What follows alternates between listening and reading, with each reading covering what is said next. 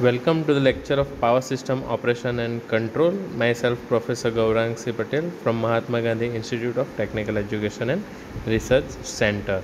So, students, today we are going to learn about the second chapter, Power System Security. The some of the question and answer we were discussed in previous lecture, that was lecture number 4. So, it is you can consider it as a part 2 of that lecture. So we will begin with the remaining question and answer in this video lectures. Okay, so we will begin with this new question, that is define generation shift factor and line outage distribution factor in relation to security analysis, and that was asked in GTO examination in winter 2017. Okay, so how can you answer this question, that I will explain to you in this video lecture.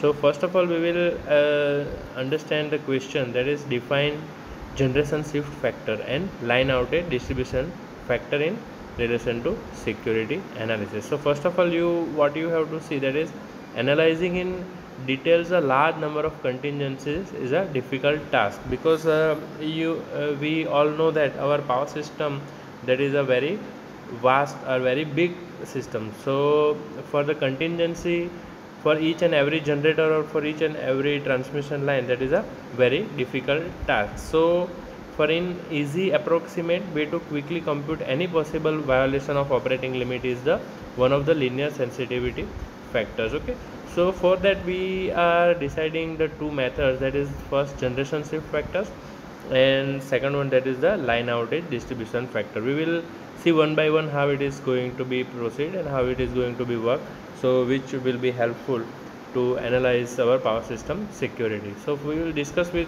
the first generation shift factor. So in generation shift factor, you can see they calculate the effect of change in generation on the line flow as shown in below. Okay, so when you will see, first of all, it is we will start with the first equation, that is alpha is equal to del f by del p. Okay, where alpha is the linearized generation shift factor for Lth line. So alpha we are considering as the linearized generation shift factor for given line, and we will take the Lth line as an alpha. So for a change in output ith generator, and what we are considering for the del f is the megawatt change in power flow in the line, and del p in the change in generation at the ith bus. So that is del f, what we are considering as a del f, that is a megawatt change in power flow, and del p is the change in generation at the ith bus. Okay, so it is assumed here that the change in generation at the ith bus is picked up by the reference bus, and the new values of power flow in each line can be found with this equation. So for the finding out the new values of the generation, you have to take in consideration of this equation, that is the f new is equal to f old plus alpha into del pi. Okay, where I you are considering the I, that is equal to number of lines, which lines we are considering, line number 1, line number 2, etc. Okay, and f old is the power flow in the Lth line before the ith generator went out. Okay, now here we have to assuming that is p old to be the output of the ith generator before fault.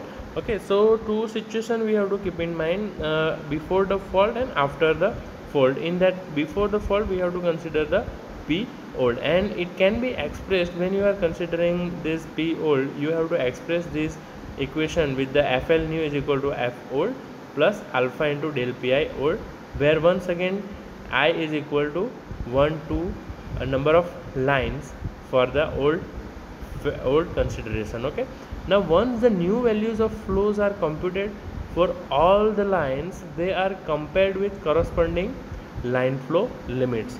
Okay, and operators are alarmed in case of any limit violations. Okay, whenever there is some violative value coming into the picture or coming into the system, we have to immediately inform to the operators. Okay, so in practical power system, due to governor actions, the loss of generation at the bus I may be compensated by the generators throughout the system, and a frequently used method is to assume that the loss of generation is distributed among participating generators in proportion to their maximum megawatt rating. Okay, so therefore the proportion of generation pick up by the jet generator is given by, that is Ygi is equal to P max divided by sigma of Pk max. Okay, so over here you can see where P max or P is the maximum megawatt rating of the kth generator. So number of generator we are considering in that system, and for the particular generator, if you want to evaluate what is the exact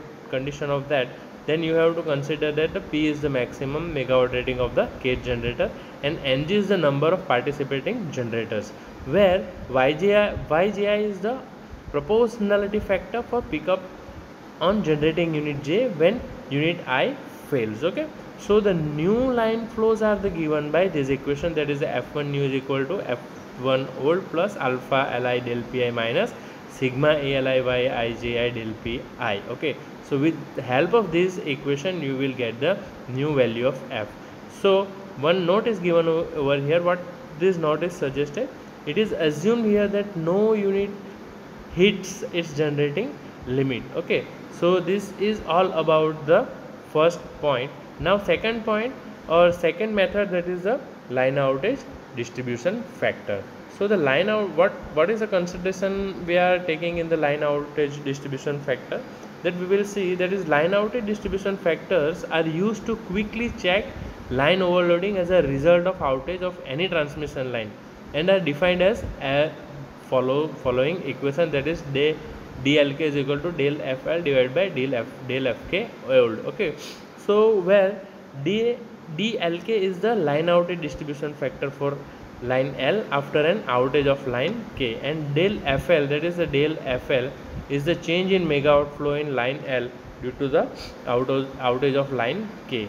Now for FK old is the flow is line K before its outage. So what you have to keep in mind, that the new value of the line flow is given by with this equation. Okay, when you are finding the new value in this method, you have to consider this equation, F new is equal to F1 old plus DLK into FK old. Okay, so now we will see these are the two methods that you can it will help to you, that is generation shift factor and the generation shift factor and the line outage distribution factor. Okay, now I hope you understood very well this answer, and how you can give the answer of if this question is asked further in your examination. Okay, now further we will see the next portion, that is the flowchart for contingency selection, and that was also asked in winter 2017 examination.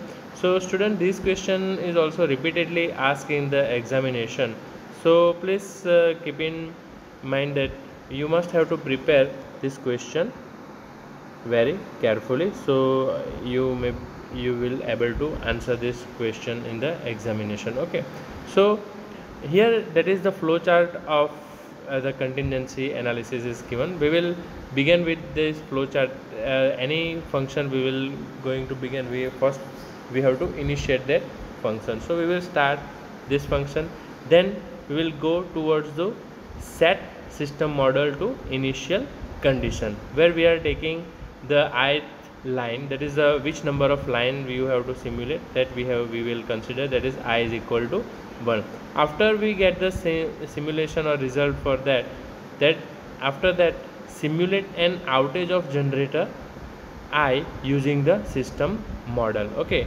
then we have to consider the any line flows exceed limit. Okay, so you can see over here, that is the contingency analysis is one of the security analysis application in power utility control center. So its purpose is to analyze the power system in order to identify the overload situation.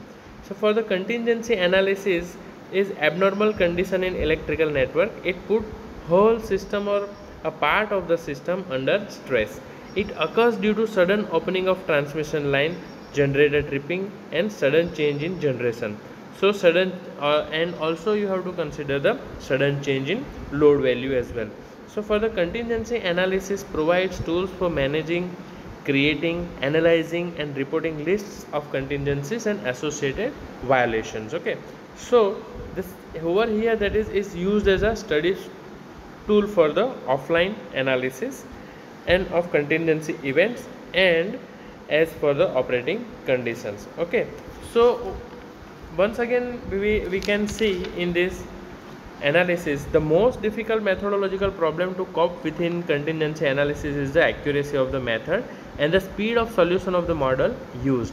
And the operator usually needs to know if the present operation of the system is secure and what will happen if a particular outage occurs. Okay, so by analyzing the effects of contingency events in advance, problems and unstable situation can be identified, for critical configuration can be recognized. Okay, so let us consider then n power system components are there in power system, and if one component, that is one generator or one line in a transmission system, fails or outage happens, then this event is called n-1 contingency analysis. Whereas if two components, two lines in a transmission system or a generator and transmission line in the system fails or outage two failures, then this event is called n-2 contingency analysis. So the contingency analysis procedure, that is the given with this flow chart over here in figure. Okay, so over here we can see that now. So when you see this graph, you can see that is simulation outage of generation or using the system model. Once you will simulate that any line flows, if any line flows exceed the limit, then you have to check. If it is yes, then display alarm message, and this signal is no, that means there is no exceeds in any lines, then you have to go further. And one more block is coming over here, that is any bus voltage is outside limit. So after checking this line limit, you have to go for the any bus voltage is outside the limit. Okay, if it is also okay, then last generator is done, you have to consider as the last generator is done. And if any line outage of any bus is happen, then display alarm message is given to that particular unit. Okay, now when last generator is considered, each and every generators are going to be considered. If this process is finished, then you have to go further, and if it is not, then what you have to do, going or begin with the once again this procedure. So follow all these parts, and if it is okay, then and then you have to go ahead with that. Okay, so once the generators and lines are considered, then you have to see that is the simulation outage of line 1 using the system model. And now over here, any line flows exceed the limit, once again you have to check and give the messages to particular unit. Okay, so over here in that below block, that is considering for the line, and above blocks, those are considering for the generator. So once again we have to simulate for that, and if any line flows exceed the limit, the same procedure is going to be initiated, display the message. If it is okay, then go for checking for the bus voltage outside limit. Then if bus voltage is okay, then going for the last line, and if it is not, then display the message to the engineers or that operators. Okay, now if each and every line and if each and every generator has been considered, then go for this ending this procedure. Okay, so that's how the contingency analysis is going to be useful, and it will be done with this procedure. So if in examination the flow chart of contingency selection will be asked, then I hope you will be able to give the answer for the contingency selection, and you can draw the flow chart and you can easily explain it. Okay, thank you. So at last, students, I'm always giving you a message for saving the electricity. Please remember, turn off the light when it is not required. Okay, so the save electricity and save energy. Okay, thank you very much.